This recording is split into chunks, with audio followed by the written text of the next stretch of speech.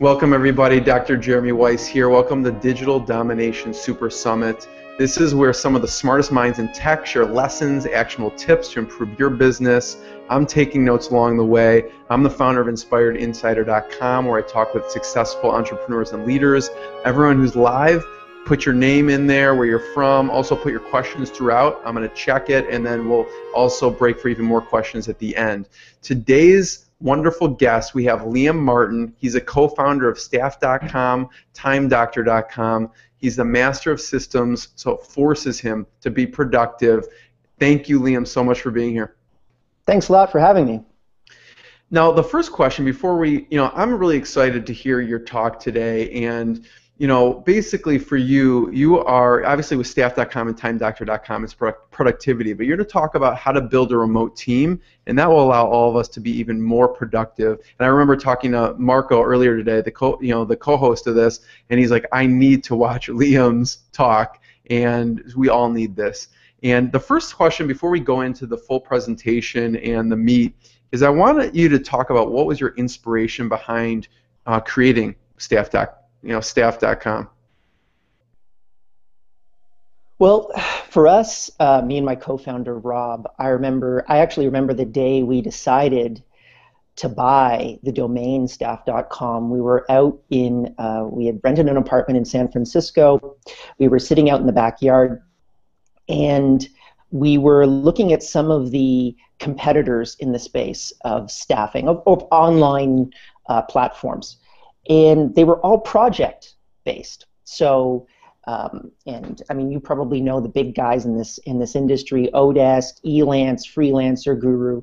They all did projects. So, on those types of sites, you'd go out and get a website built, as an example. But you really couldn't get a web designer. And we had 30+ employees. We had employed these people for years. Some people have been with us for over 10 years, either through one of Rob's businesses or one of my businesses, and we just combined both of those staffs together. And we said to ourselves, that's not the way that we do work. We want to have people that work long-term, that are real central parts of our organization. They just work remotely.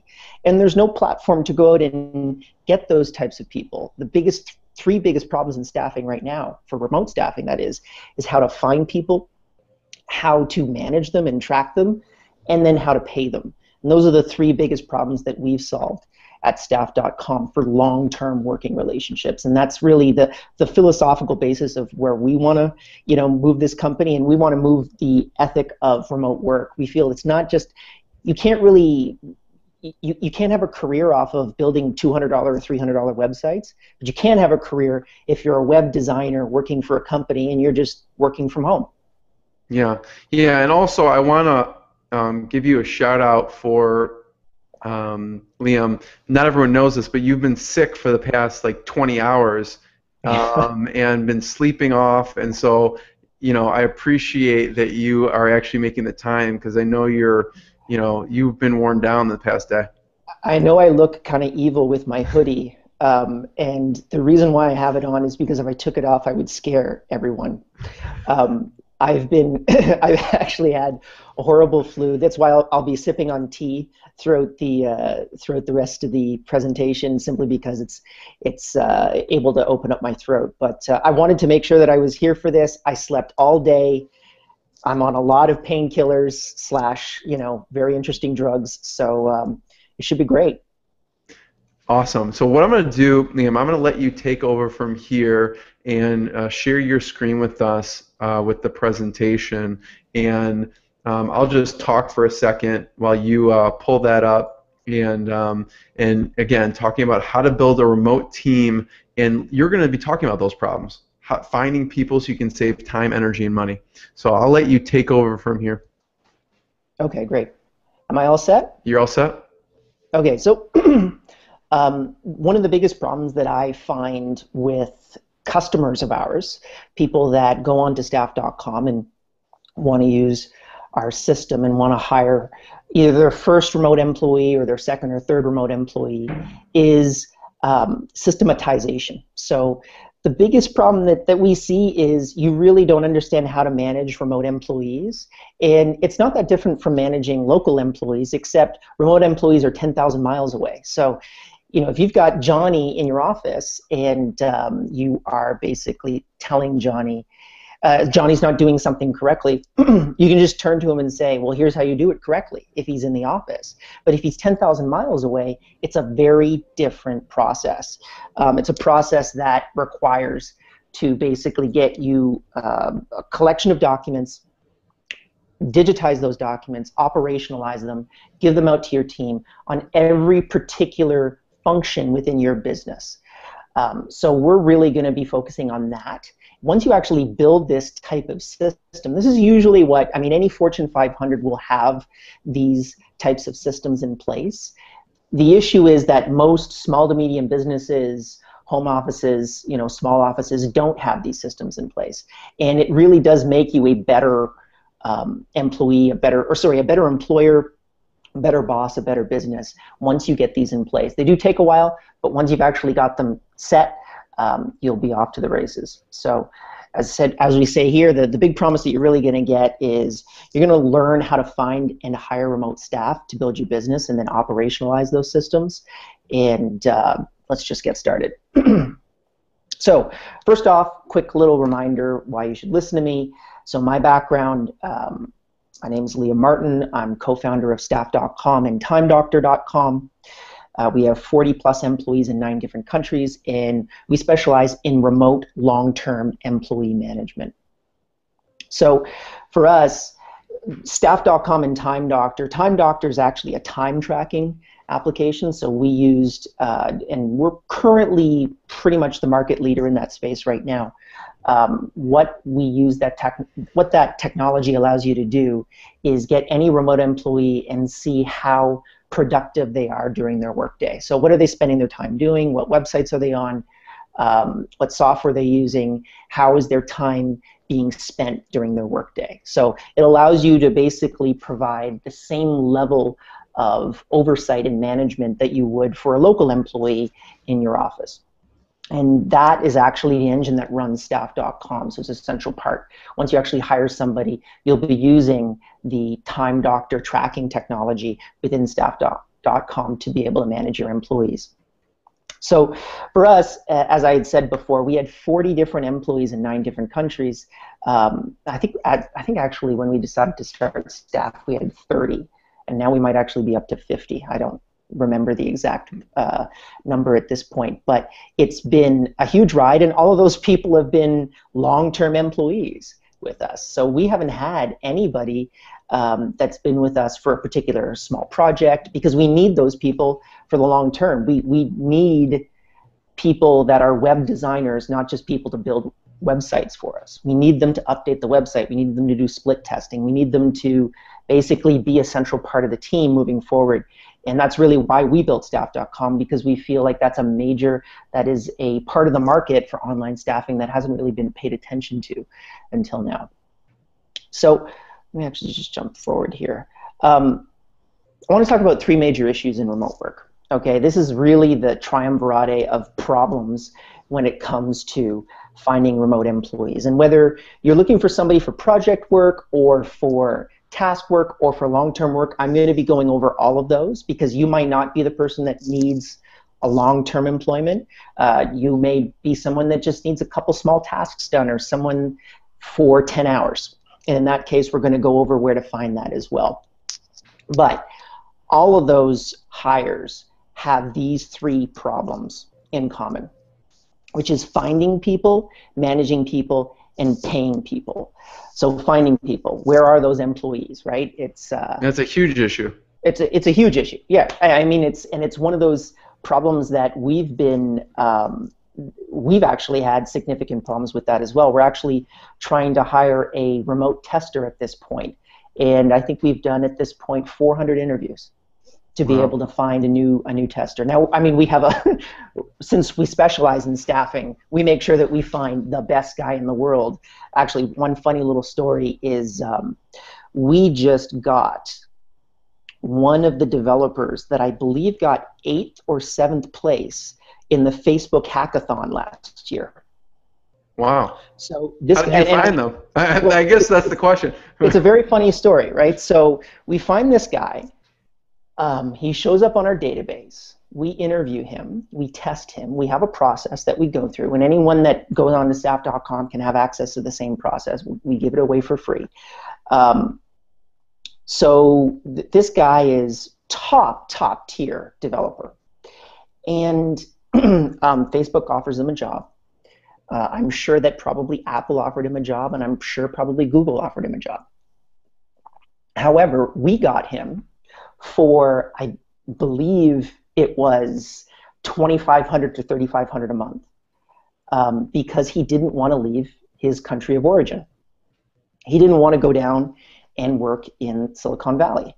And they all would have required him to actually just pick up and go down to Silicon Valley, even though he probably would have been making at minimum $150,000 a year working down there. So there's a huge workforce right now that just doesn't want to leave their place of where they grew up. They want to stay where they are, and paying them, as an example, $2,500 a month when the average salary there is $500 a month. Well, they're doing fantastically well as well. So it's a win for the employee and it's a win for the employer. And the only real problem is, number one, finding those particular people. So I'm going to go through three major. So how did you find him?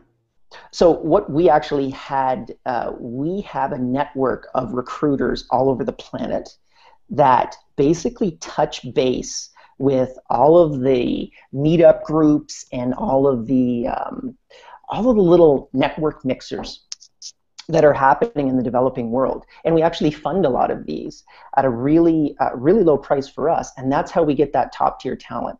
So we're out there in the trenches, literally talking to people, grabbing them, saying, hey, you should sign up for staff.com. It would be fantastic. We help them sign up. We actually call those types of people unicorns. So a lot of employers will come in to staff.com and say, okay, I need somebody who has 6 years experience as a designer and 10 years experience in Ruby on Rails. And that's what I would call a unicorn, because they don't exist, or they're so ridiculously rare that it's 1 in a million. But to find those unicorns, if you can actually supply that customer with that type of person, then they'll end up hiring 5 or 6 other people from you, because they're so excited about finding that great employee. So with those people, that person basically jumped into our network through those platforms, through those recruiters. We put out the call, we use our network, and then we also use our own database, and we use a couple other things like LinkedIn, a couple other platforms as well, to be able to get those employees in there and hopefully working for us or working for somebody else, in the company, one of our other clients. So that's how that person was found. I mean, I guess that's why people come to you, because obviously, you have high level people who can help them, and with that, I know you're gonna go into finding great people, and I know you have a really specific process for, once you find them, hiring them. Like you said, you have 400 applicants for a position. Once you're talking about the finding, I'd love to hear just a few best practices for hiring, because you have to sift through so many of these applications. Yeah, absolutely. That's something that we're always doing, and it's actually something that we, to a degree, take care of at staff.com. So we'll have a job posting that will be posted, and then we'll actually look through those applications on your behalf. So we'll do a 15-minute call with you and figure out, hey, what do I, and again, you don't have to go to us. I'm going to teach you how to do this without necessarily using staff.com, but I'm just suggesting our process as well. So we go out, maybe we get 150, 200 applications for the particular job posting that you've put up, and then we refine those to 3 to 4 people that we think are the right fit. And we present those 3 to 4 people for you. In some cases, we'll even give you 1 to 2 people. And usually generally you've got about a 25% chance that you're going to hire one of those first 3 people. and that's very high in our industry, and that's just because we've spent the time actually filtering through that database and then only giving you the people that we think are the absolute right fit, so you don't have to waste your time going through those applications. But I'll show you strategies for that as well. So finding people, first of all, you want to figure out what type of work you want to be doing. Okay, so is it task work, is it project work, or is it long-term work? So for task work, that's really doing very, very small tasks that won't necessarily take that long to accomplish and won't require any significant skill set. So as an example, describing an image. So let's say you want to have a meta description for an image. That's the best example of what I would call task work. Going a little bit higher, maybe you need someone to do a quick voiceover for a 30-second ad, or maybe you need somebody to correct an image, right? Maybe you need somebody to correct a Photoshop image, as an example. That's where task work, if you need that type of work done, task work is where you're going to want to set yourself up. And there are really two big platforms that are good for that right now, and that's Mechanical Turk and Fiverr. So I'll describe both of these different platforms. Mechanical Turk is basically a task outsourcing, crowdsourcing API that was built by Amazon. And when Amazon was first building up its platform, it's one of the largest, I think it is the largest e-commerce platform in the world. And they needed to do a massive amount of work. They want describing images, writing descriptions for different products, absolutely everything under the sun. So what they did is they actually built an outsourcing platform called Mechanical Turk, and they would put up bids for work. So let's say describing an image as an example, which is something that they have to do all the time in Amazon. They would have all those different employees basically bid on that piece of work, and then they would just describe images all day long. Very boring work, but you know, if you're in a developing country where the average income is $2 a day, and all of a sudden Mechanical Turk is offering you $10 a day, and you get to work from, you know, an office and just describe these images all day long, it's pretty good work. So what they did is, once they finished using it for themselves, they opened up the platform to everyone else. So there's actually a lot of platforms that are built off of Mechanical Turk. Crowdflower is the perfect example of that, to be able to allow you to use their crowdsourced network of workers to get a lot of work done. So that's the first example for task work. The second one is Fiverr. I feel like that doesn't get talked about enough, Mechanical Turk. People skip over it all the time. So very interesting story, how we chose staff.com as our domain name. We had about 20 different ideas for domain names. And when you buy a top-level domain like staff.com, it's a significant investment. We're talking, we're six-figure minimum investment to be able to do something like this.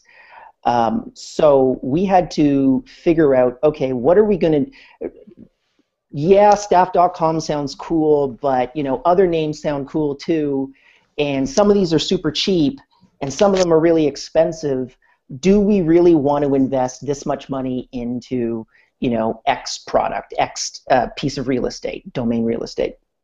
So what we did is we took the 20 top names and we put them into Mechanical Turk.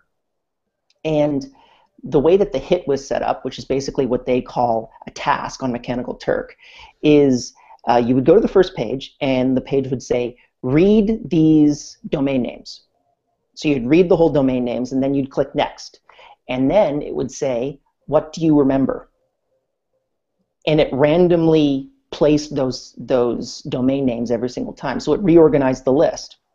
And then we just basically asked them, what do you remember? And then they would write out what they remember. And then that data would be basically coalesced into a report, so we could figure out what had the biggest sticking rate. And staff.com, I think, had like a 4x sticking rate in comparison to everything else. So we just knew from that perspective. Yeah, and I mean, that's how we just basically chose the domain name. We actually, so not many people know this, and I think it still exists. We started with mystaff.com. And when we compared that to staff.com, the stick rate was just out of the water. So we knew, hey, if we've got the capital, let's make the investment now, and then long term will be much more powerful from a brand perspective down the road. And Mechanical Turk, it cost us, I think, maybe $9 wow. to be able to do this survey, and that $9, made basically made us a six-figure decision. Yeah, it made a six-figure decision, which was pretty crazy. Wow, that's one of the best stories I've heard in a long time, Liam. Yeah, it's Mechanical Turk is great, and the other thing too is if you really want, if your platform is based off of small tasks. So I used to run a tutoring company, and I'd have essays corrected on Mechanical Turk for $2. And I'd be able to turn that same corrected essay around for $20 to $30 for the client. And the great thing about it is that it's an unlimited workforce. So whether I had only 1 or 2 postings coming in or 5,000, I could still have the capacity to take on those extra corrections. And for anybody that really knows how it works, I highly suggest you check it out. Definitely, it's a little bit difficult, which is why there's a lot of platforms that actually just overlay their API, because Mechanical Turk has a great API. But for anybody that's really interested in doing large-scale crowdsourcing, Mechanical Turk is the best platform for it. What platforms overlay it so people can check them out? Because I've tried Mechanical Turk and I've used it, and it is really sometimes tough to navigate. So I would go with Crowdflower. We use Mechanical Turk directly, but I've heard a lot of great things about Crowdflower, and I think they've really figured out how to get past that difficult component that a lot of people run into. I mean, for Amazon, they literally just opened it up. It's almost like their server system. It's almost like Amazon S3. They're basically just saying, listen, we're putting this out here. You can use it if you want. Figure it out. Even if you don't use it, we're still making money. So thank you very much. That's basically their philosophy, I think, towards everything. So yeah, I mean, there's a lot of overlays right now that work, but Crowdflower is what I've heard is the best. Great. So Fiverr is the other one, and it's more for advanced task work. So Fiverr.com is basically a website that started out where you could get anything done for $5. And you'll get everything from I will write you a 300-word essay to I will dance around naked with my hair on fire on video or something like that for $5. Anything and everything can be put up on Fiverr. And now they've actually evolved to $10 tasks, $20 tasks, $100 tasks. So it's only for particular tasks that you want completed, and it's a great platform. We've used it quite a bit, actually. I used it about 2 or 3 months ago for a bumper for a video, like a beginning bumper and end bumper for videos. And we don't want to hire a a graphic artist to be able to do that stuff that specializes in video. We've already got graphics designers, but they specialize in Photoshop and everything else. So we didn't want to hire an employee. We just wanted basically one little thing done, and Fiverr's a great place to be able to do that. Yeah, I've used it many times, and it's just remarkable what you can get done on that site. Yeah, and the beautiful barrier to entry for it is it costs $5. So even if you don't get a good product back, it's $5. It's one of those things that everyone can just, everyone has $5 in their pocket to be able to try out. So the next category is project work, and that's really for the people that want an actual project completed. So a website completed, let's say you need a book translated, let's say you need someone to write you a book, build you a piece of software, but do no more than that. Project work, the project work category is the place for you. And there's a couple big competitors there, or people in that space. The biggest ones would be Odesk and Elance, and then there's also Freelancer and Guru.com. And those are all .coms. So Odesk.com and Elance.com, in essence, the same thing. What you do is you post your job, you get people that basically bid on that particular job, and then you interview those candidates, and at the end of the day, you figure out, okay, I want to go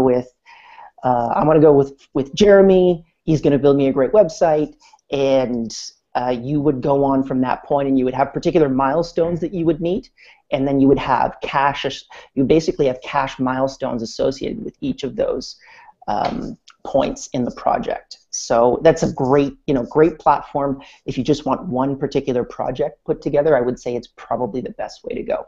Yeah, I definitely have always leaned towards Odesk as opposed to any of the others because I've tried them. Yeah, and to me, I would say the same thing. I think that Odesk is probably the best platform out of those four. However, I mean, there's advantages to all of those different platforms. Definitely. And then the last category is long-term work, and that's really where you get into. We define ourselves as an online staffing agency. So I would define Odesk and Elance as basically project platforms, and Mechanical Turk and Fiverr as task platforms. We're a long-term staffing agent, or we're an online staffing agency. So if you're looking for those types of employees, the two biggest places that I would look for them is either on staff.com or on LinkedIn. Staff.com, again, if you want to, even if you want to integrate LinkedIn and staff.com together, that's another thing that, if you find the person on LinkedIn and you want to bring them to staff.com, that's fine.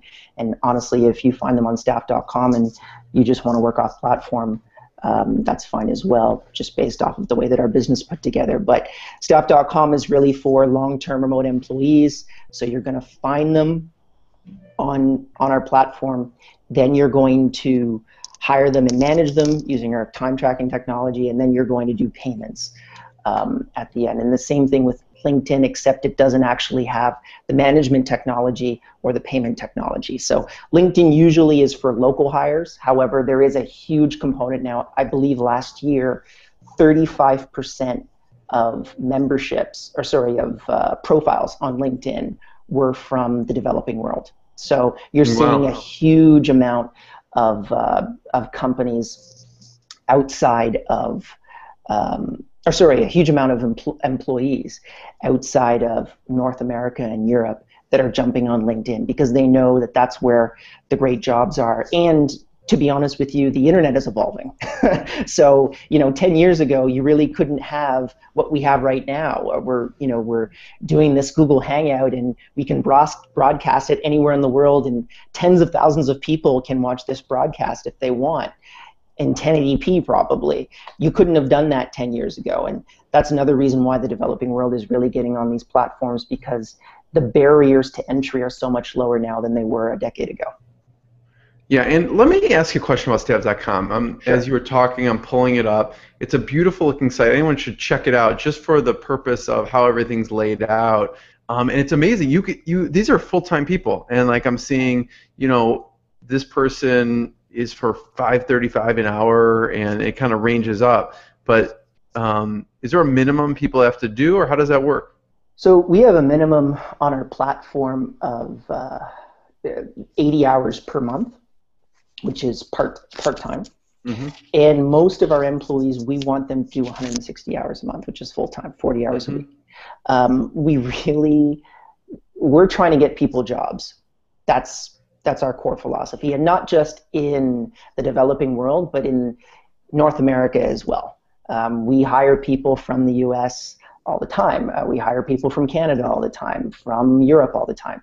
And you'll have somebody in rural United States who's maybe in a town of 5,000 people, but is a fantastic Ruby on Rails developer.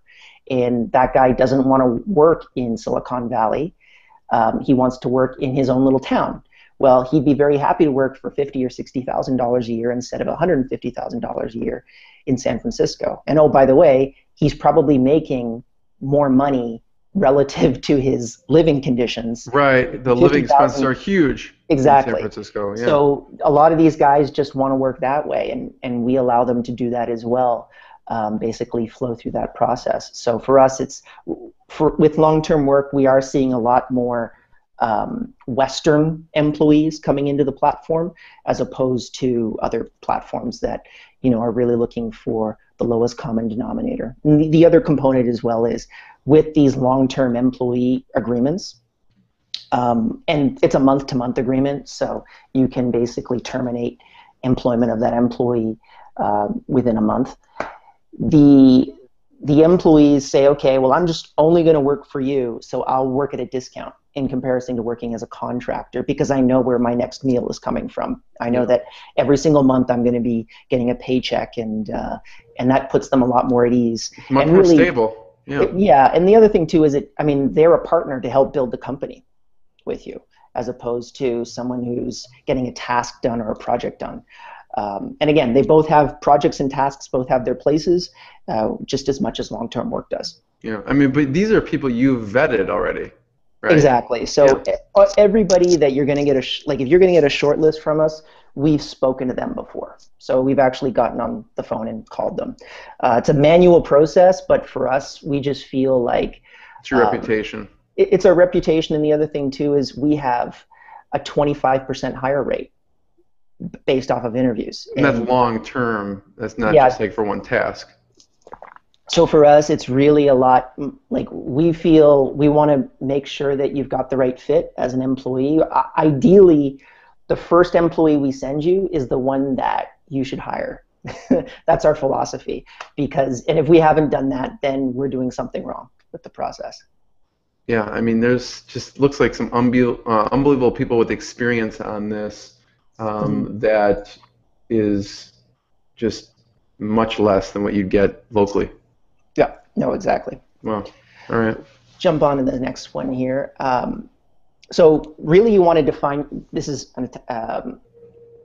further on point to defining your needs. There's 4 main areas that you're going to look for talent. And I'm going to define these 4 main areas so that you're not looking in the wrong places for the wrong people or for the right people. So for outsourcing, you're going to look at Southeast Asia, India, actually Eastern Europe as well, and North America. Looks like I don't have Eastern Europe in there. So Southeast Asia, India, Eastern Europe, and North America are your 4 main spots that you're going to look for. Southeast Asia is primarily going to be the Philippines. There are a few other countries as well, but Southeast Asia, Philippines is where you're going to find people that can speak fantastic English, in most cases better than me, and they will be... You speak Canadian English? I speak Canadian English, exactly. Yeah, I'm sorry about the aboots. So Philippines, great place for employees that can speak fantastic English. If you need customer service, if you need virtual assistants, if you need people that are just going to help you with writing, that's where you'll want to go. And the prices are quite competitive.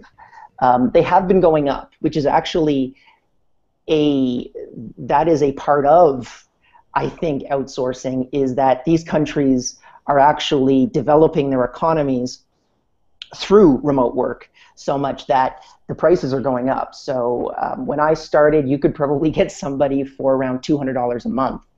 And now you're looking at full-time, yeah. Wow. And now you're probably looking at the lowest that will go on our platform is $500 a month. I think the average income in the Philippines is about $250 a month. So we make sure that those employees are really getting a comfortable environment so they can, they've got their own home office, they've got a computer, they've got stability, so that you are just incredibly happy. And to be honest with you, $500 a month is, you can't compete against that. That's unbelievable. Yeah, and it's particularly the quality of work. You can get people cheaper in other countries.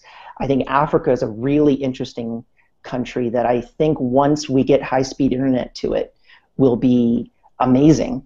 But the quality of work isn't there. So the Philippines can't be beat for English-speaking employees that are just doing great work when it comes to customer service. Most credit card companies now, when you call them up, it's usually somebody from the Philippines who's answering that phone. And sometimes you don't even know. Because no, you're exactly right, because I remember, because I've talked to you and because I've listened to you in the past, I remember I don't know if it was United or American or one of the airlines, and I was talking and I kind of got that sense that it was a U.S. person. They spoke absolutely perfect English, and we got to talking, and sure enough, they were in the Philippines. Mm-hmm. Yeah. Yep. And it's easily most of the world's customer service is coming out of the Philippines right now. And ironically, most of these people are probably being paid $200 to $250 a month to do those customer service positions. And for you, if you're just, let's say you're hiring your first virtual assistant, grab that person that's been working for United for 5 years, pull them out of that job, pay them double. They will be incredibly loyal to you, and you'll be able to just build your empire off of these people, because they've just been, it's a win for you and it's a win for them long term. Now I'm going to have to figure out what airline so I can call them and take them away. Yeah, I've actually tried to do that a few times. It's kind of funny. They, they'll say, "Oh yeah," I said, "Well, I'm working. I work at this company called Staff.com. You should really check it out. And here's my email address." And some of them get really freaked out because all of the calls are recorded. So they never want to be, caught on the phone being recorded and saying, "Yeah, I'd love to work for you guys," because they might get fired. But yeah, great place. The best place actually in the Philippines for customer service people is Cebu, which is there's Manila. That's the main capital, the biggest city in the Philippines, and then Cebu is great. There's a lot of SEO people and a lot of customer service people that have been trained there over the last 10 to 20 years by large Fortune 500 companies, and there's a lot of talent right there that you can pick up. So the other countries, India is really good for your mid to top tier programmers. India is a great spot if you just need a deliverable completed. So, if you need a milestone-based project done, that's a great place to go. A lot of BPO companies, which is called business process outsourcing companies, are in India. So they'll have a team of, let's say, 20 or 30 people that will come together and build a particular project out for you. That's the place to go if you need that particular type of work done. India, I find they're not as long-term as Southeast Asia and Eastern Europe and North America. I think it's just a cultural thing that they jump around quite a bit. But some fantastic developers. The prices have gone up recently.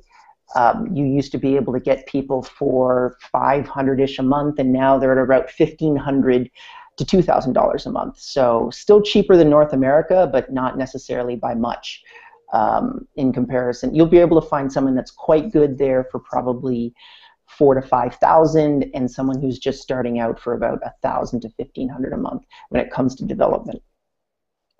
And then Eastern Europe, those are where you're going to find, to be honest with you, some of the best developers in the world.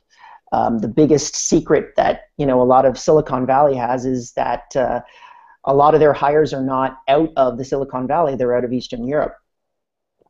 We have a pretty large team in Eastern Europe, and when I say Eastern Europe, I'm talking about Romania, Ukraine, Russia, and you'll have ex-USSR guys that will have PhDs in mathematics or computer programming, computer science, and you'll be able to get them for about $3,000 to $4,000 per month, which isn't necessary. I mean, you could find developers in North America for $3,000 to $4,000 per month, but you can't find people with PhDs in mathematics and computer science for $3,000 to $4,000 per month. We actually had a guy recently who was hired out of Ukraine, and he worked on the Russian missile systems in the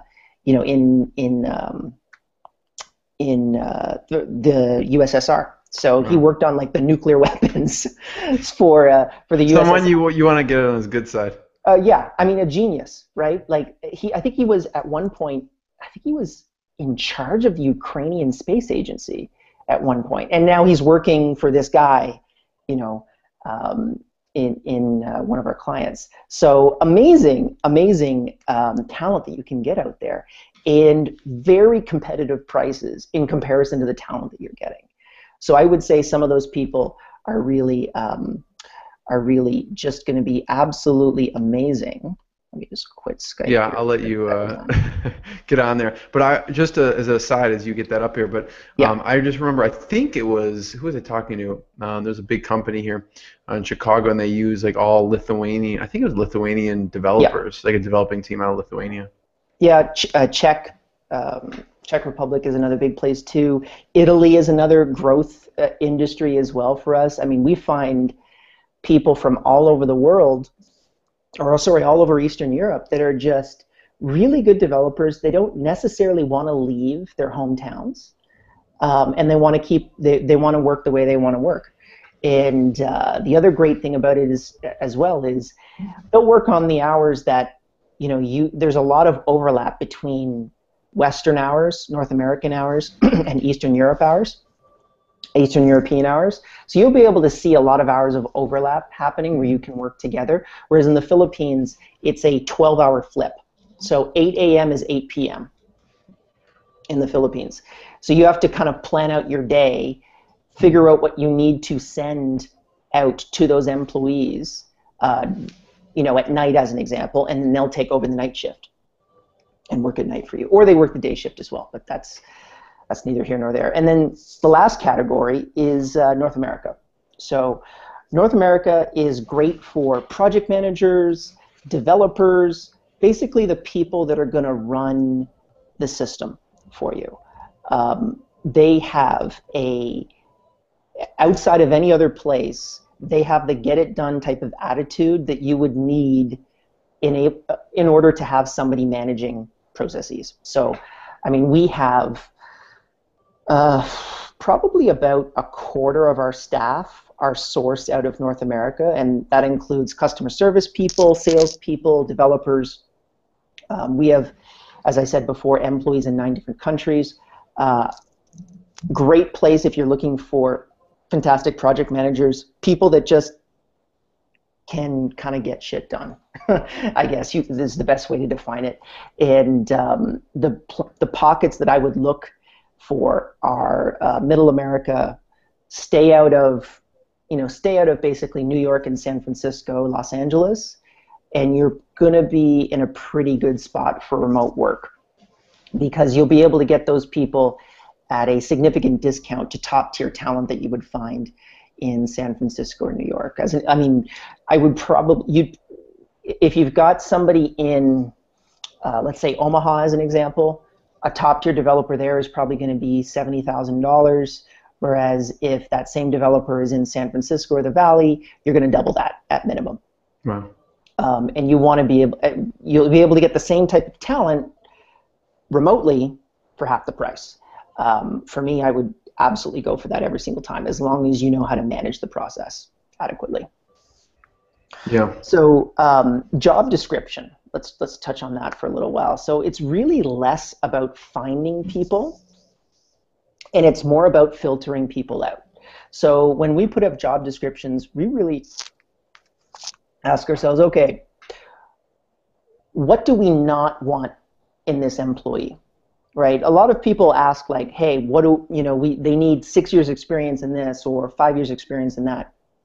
And that's a good way of going about it. But for us, we really, since you're going to get so many applications in, you want to be able to, and we at staff.com handle that for you, but if you're doing it yourself, let's say you have 400 applications coming in, well, you want to be able to figure out who do we really want moving forward? Do we want the guy that has, I don't know, somebody who is, let's say I'm looking for somebody who has 5 years experience in Ruby on Rails development. Do I really want the guy who just has 5 years? Is that a hard cutoff date? Or do I want the guy that has 4 years of Ruby on Rails development, but for the last 4 years has been working for Shopify, as an example, which is one of the best Ruby on Rails platforms projects, on the internet? I would absolutely want that guy. So for me, it's more about. It's hard to put that. Yeah, like what if he's amazing and he has 3.5 years? Then you're losing out on that. Yeah. So for us, we really we work on testing as one of the biggest components, and paying attention. The first test that we do is what we call the Apple test, or actually what I call the Apple test. And so I'll put in the middle of my job application the word Apple, and I'll just say, I'll put in a line saying, if you've read this application correctly, put Apple in your title when you email me back your application. And if they haven't put Apple in, I actually do a Gmail filter for Apple. And then when I have new applicants that come in, if they don't have Apple in their title, then I know that they actually haven't read through the job application. So I can automatically filter those people out. Because if they've not taken the time to actually read through the entire job posting, then they're probably not people that want to work in the company. We need people that will read instructions intently and then follow those instructions properly. So that's one tip that we have that easily cuts out about 80% of the people that are coming into the company. And we really kind of leave it open. Like, we don't say 5 years experience in Ruby on Rails. We say we need guys with Ruby on Rails experience, and then in that job description I'll put in the little Apple line, and maybe the guys that are really good at development don't put that line in. Well, guess what? I don't need you in the first place because you're not somebody that just focuses, that doesn't connect to our company culture. Yeah, it's like a tripwire, and if they're not meticulous with reading that, how meticulous are they going to be with the code? Absolutely. Yeah. And I can tell you from personal experience, we had a bit of a server explosion about 3 or 4 days ago where I had to sit on email till 3 o'clock in the morning. Apologizing to people for the server being offline. If you have, if there's a problem with your developers, it's not just, it's a huge problem for the rest of the company. They really are the basis of, if you're running a tech startup, they really are the basis of your organization, and they need to have a ridiculous attention to detail. And the Apple test is a perfect example of that.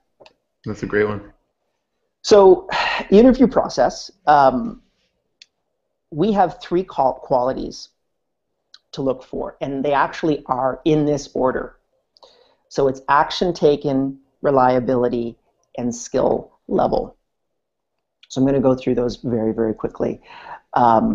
Action taken is just, can you actually take action without me necessarily being there to tell you what to do? So when you're dealing with remote employees, they're not in your office. So if they're just, if someone's in your office, you can just turn to them and say, hey, I need you to do this, or I need you to do that. And that works out. I mean, it's not the best situation, but you can still run a company with basically commanding employees on a face-to-face basis. You can't do that remotely. People in remote businesses have to see problems and then offensively take action, right? So basically say, okay, I'm going to go and solve this problem. And then in 12 hours, when my manager gets up, I'm going to report on the problem that occurred and the solution that we took to solve that problem. A perfect example is actually last week, the server going down. So our server went down, and people were not able to get their reports. And this is a big problem for us. I think this affected 900 companies in our business. Wow. And we had to take immediate action. Well, I was texted at 11:30 at night, and I did jump on, but by that point, they had already taken action. They shut down the server. They were figuring out what the problem was. They were restarting. They were writing the bug fixes for it, and we were up and running in, I think, 30 minutes, or 30 or 40 minutes. But they took the action outside of me. So they weren't waiting for me to basically solve the problem or to give them permission to do what they needed to do. They simply just did it.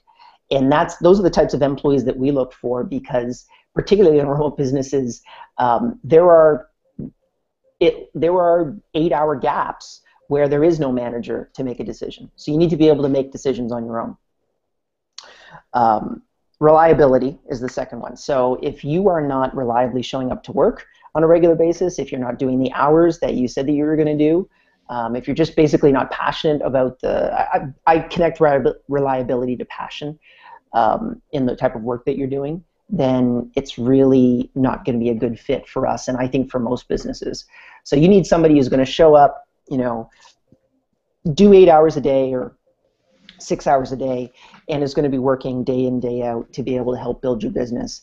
And if they're not showing up on time, we have so many employees that we give them a chance to work for a client, and they show up to work 3 hours late, as an example.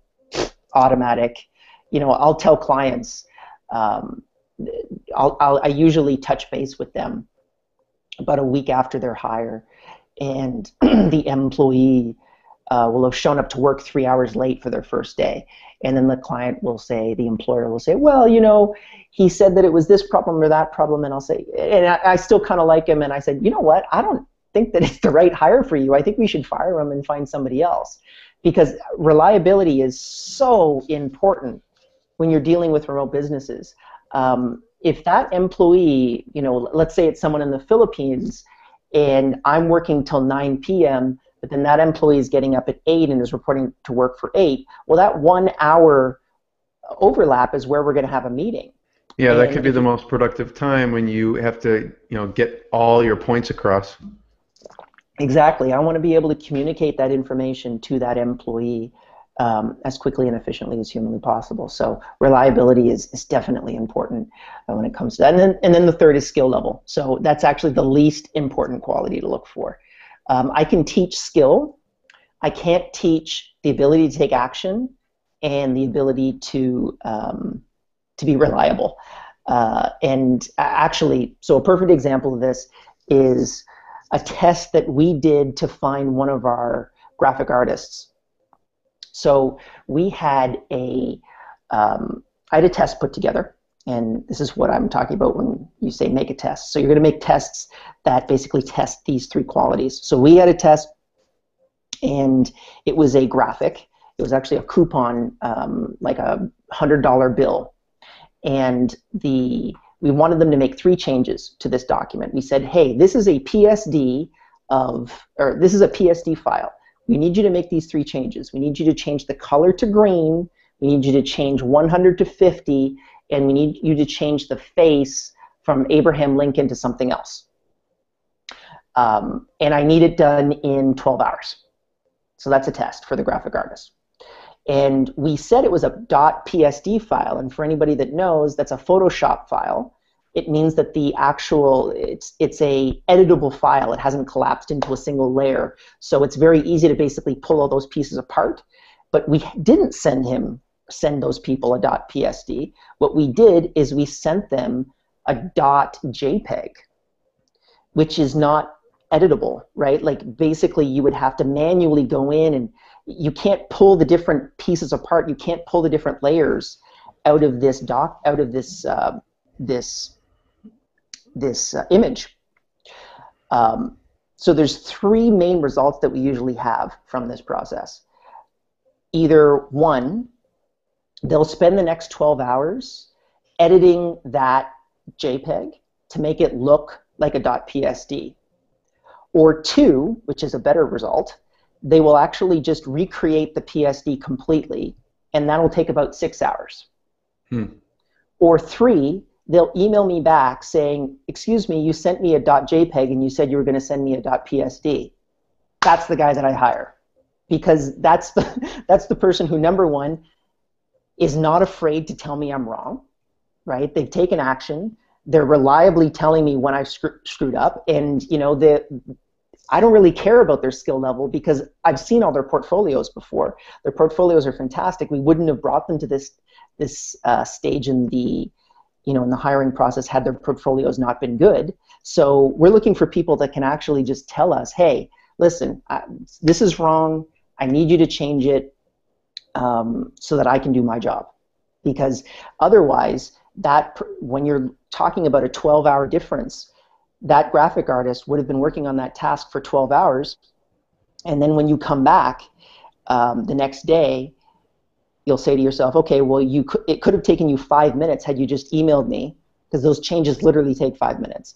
You could have emailed me, said I sent you the wrong file, and I could have sent you the right one, but instead you took 12 hours to complete this task. which is 12 hours that, you know, I didn't necessarily want to pay for as an employer.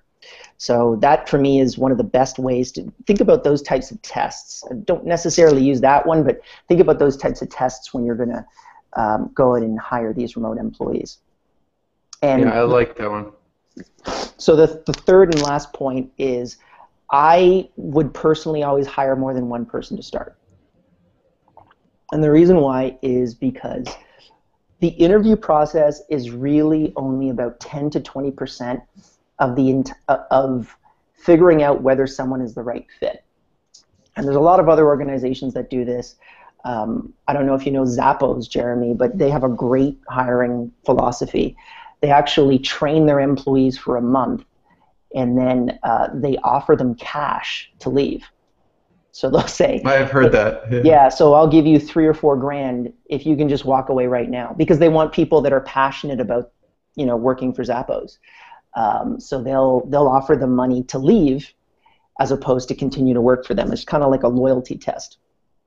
And for us, we always hire more than one person because we don't know whether or not that person on paper is going to do what they think they're going to do in real life. So, you know, someone may be fantastic in the interview, they may have a fantastic resume, but then when you get down to the nitty-gritty of it, these employees just don't know what they're doing.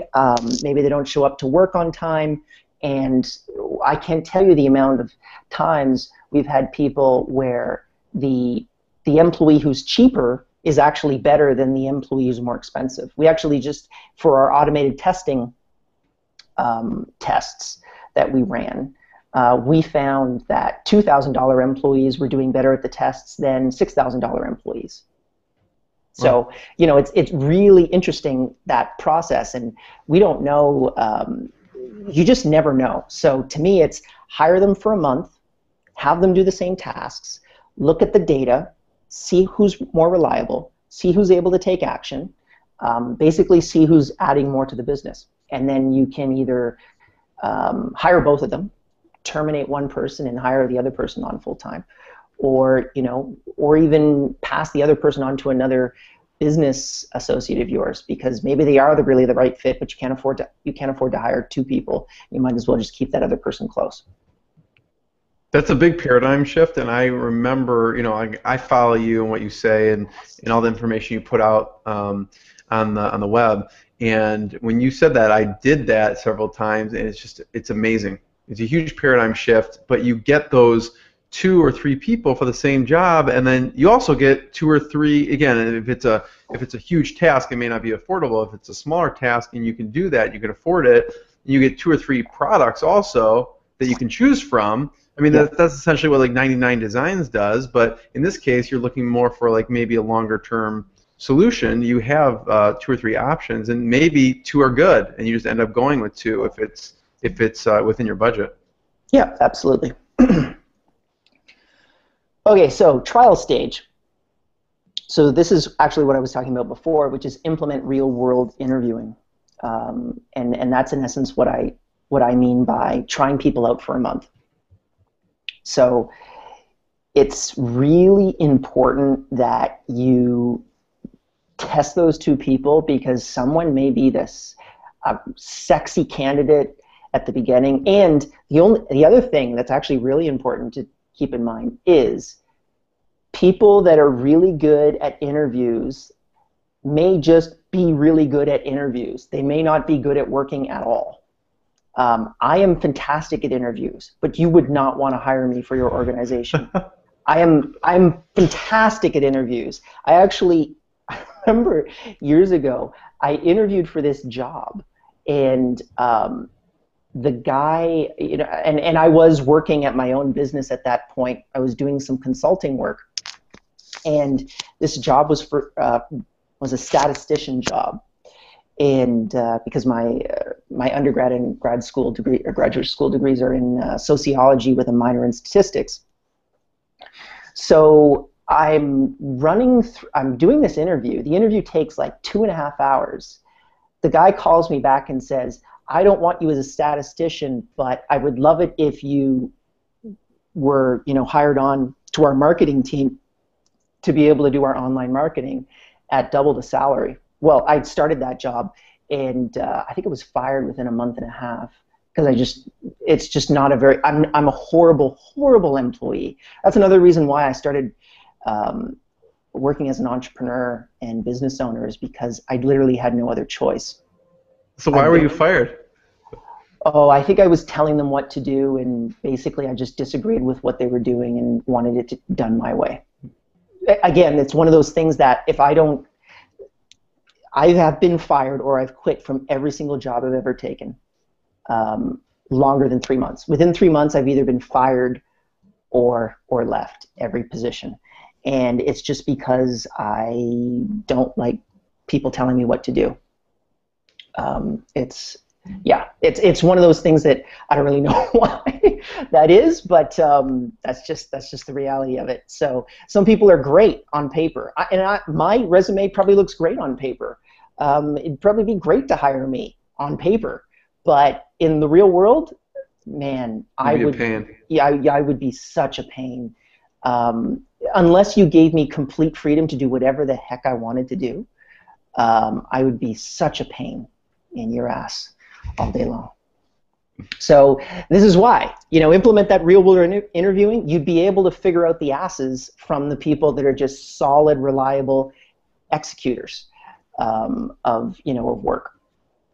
And the other thing is, during that first month, I would suggest that you meet with them almost every day in the beginning to track their productivity and really compare metrics between employees. So we do that through our management tech, through Time Doctor. You can do that through whatever means you have at your disposal. For me, I meet with everybody. I have about 5 or 6 hours of meetings on Mondays, and we meet with every department on Monday, and that's just to touch base, figure out what their wins are, what their losses are, and then what their next rock task is going to be for that particular week. So how are they going to move the needle in the company for that particular week? And it's been, that's a great way to just touch base with the team. When you have a real world office with employees that show up to your office every day, you don't have to necessarily do that as much as you would with a remote team, but I think it's really important to be able to do it with a remote team. And we even have the managers of departments have 5-minute scrums every single day with their employees to be able to figure out exactly what they're going to do during the day, figure out what had happened yesterday and what problems they have today with their goals. So particularly at the beginning, meet with them every day, and then whoever you're going to choose to move forward with, at least meet with them once a week just to be able to touch base with them. Yeah. Okay, so what questions do you guys have for me? I guess is the next slide here. So we'll go to some of the live questions, but before you go off and come back in as you, just tell people where they can find out more information. Just reiterate the sites they should check out. Sure. So staff.com and timedoctor.com. My personal email address is liam@staff.com. If you're interested in working with us, it's liam@staff.com. If you just want more information, email me personally. I'll be able to get back to everybody. Maybe not today because I'm probably going to pass out at the end of this interview and go back into my little cocoon. But I'll be able to get back to you within the next 24 hours. And so those are our two companies. I'm more than happy to talk with anybody as well. Even if you want to do formal calls with me. I don't know if you've been using this, Jeremy, but I find that Clarity is a great platform. I've played around a little bit with it, yeah. Yeah, it's a great platform. I've been using that quite a bit as well, and I've been having a ton of fun on that platform. So, but easiest way to get in contact with me is liam@staff.com. Yeah. That's very generous of you. I'll have you come back in, and there's several questions that people have already put in throughout that I'm going to ask, and then as you go out and come back in, you leave the call and come back as you. I'm going to actually just reiterate a little bit some of the highlights of your talk that you went through. Sounds good. Yeah.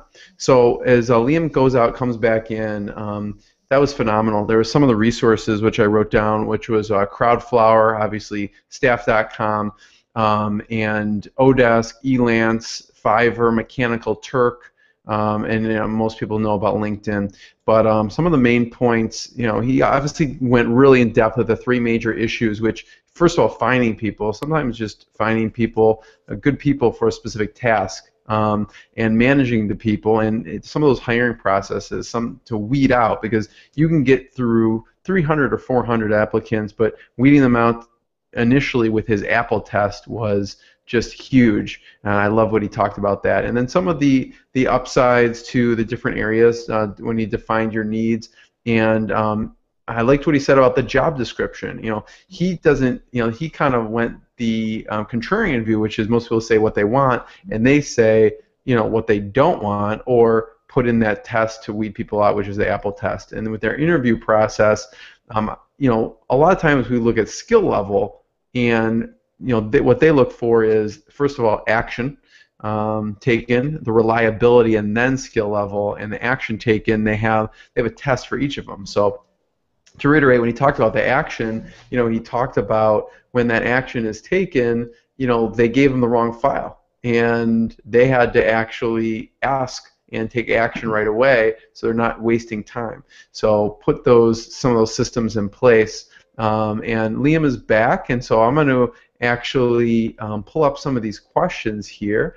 And one of the questions, Liam, was specifically about Time Doctor, and they wanted to know about, is it integrated with social apps? And it sounds like this person, if your work is related to social, how do you use it if your work is related to social marketing management? Well, so our app does monitor every website and application that you're using. So if you are playing World of Warcraft, we're going to be able to track that data and know, hey, you were playing World of Warcraft for 3 hours. But what happens is there's a little pop-up that pops up in about 30 seconds after you do something that we define as unproductive work. And it will say, are you working on email, right? That might be your task. And if you say yes, or you might say, are you working on social media marketing? Yes, I'm on Facebook. It will leave you alone after that, and then you just continue on with your day and do what you need to do. We've found for us, there are people that do social media marketing as an example. They just click on that yes, and they're relatively, they're fine. They can just continue on with their work and do whatever they need to do. So what do you find for yourself to be the biggest time suck, where you find that thing keeps popping up because you're on a different site? You know what? I think for me, it's probably Facebook. But the beauty of it is, I'll pop onto Facebook and I'll be on for 30 seconds because I know the timer fires in 30 seconds. It's one of those things that I can jump in and I'll just the system. Well, I'll think to myself mentally, okay, I have 30 seconds to be on Facebook, and then I got to get off, because it's that heroin that you're on every day. You need that hit. So yeah, for me, I just jump on 30 seconds and try to beat the clock and then get off before that pop-up starts. It's just such a great, for me personally, using the software, I actually had, when you visualize your data and you see how productive you are over time. And it shows you that. It shows you that, yeah. So I found a huge drop on Tuesdays. I wasn't doing anything on Tuesdays, Tuesday afternoons specifically. And I thought to myself, why is that? Well, on Tuesdays, I usually go out for Tuesday movies, cheap movie night. What happens? People start calling me. Ask me what's coming up. I go and check, I check the movie sites, all those types of things, and it's just one of those issues that I'm just ridiculously unproductive during those times.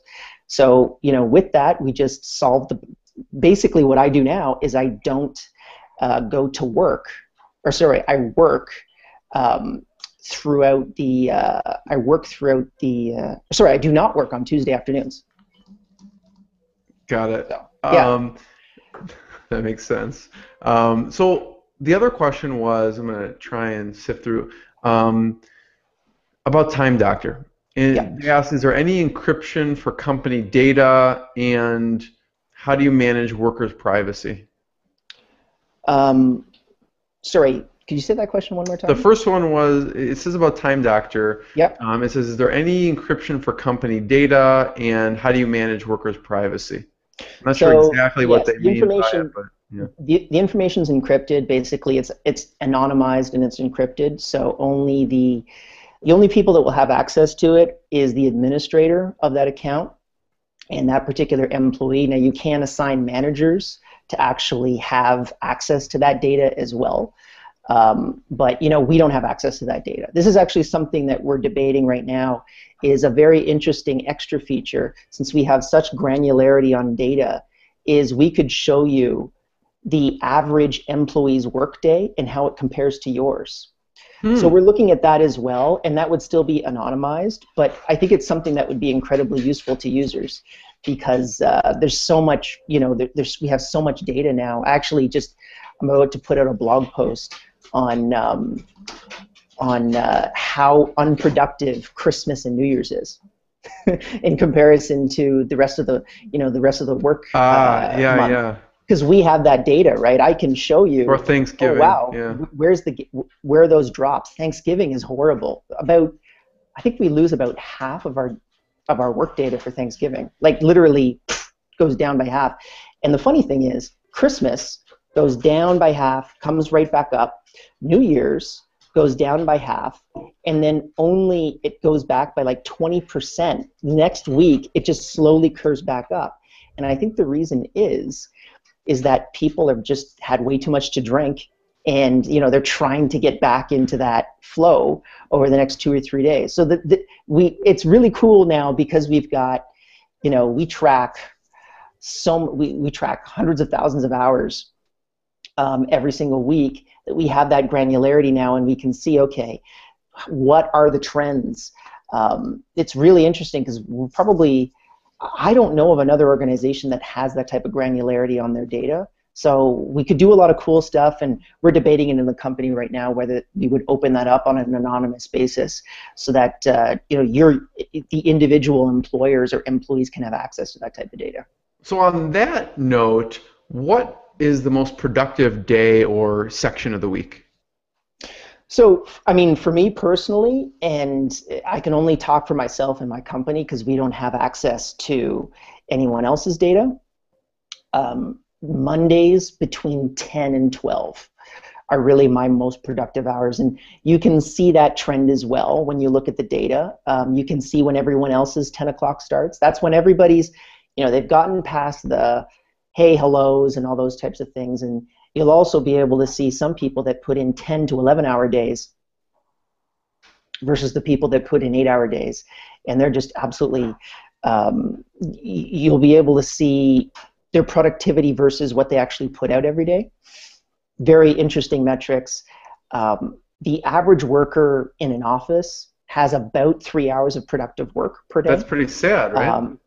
It's pretty sad. It's pretty bad. And to be honest with you, I have this philosophy of saying, listen, if you've done 3 hours of productive work, go home. Like, just forget about it, because you're not going to get much done more than 3 hours of productive work.